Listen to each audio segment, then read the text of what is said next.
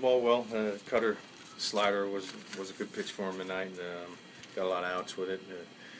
Yeah, we had a hard time getting anything going against him. Looked like Norris was in complete control, pretty much. Had a hard time getting base runners, putting hits together. Just he was in control for sure.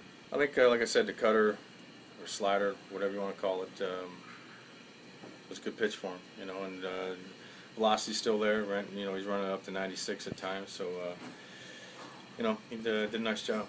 Jorge did a nice job again for us. He's been throwing the ball really well.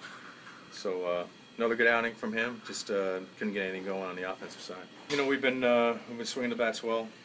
Offense done a pretty good role here as of late, but yeah, we looked a little out of whack tonight, and probably has a lot to do with the way Norris threw the ball.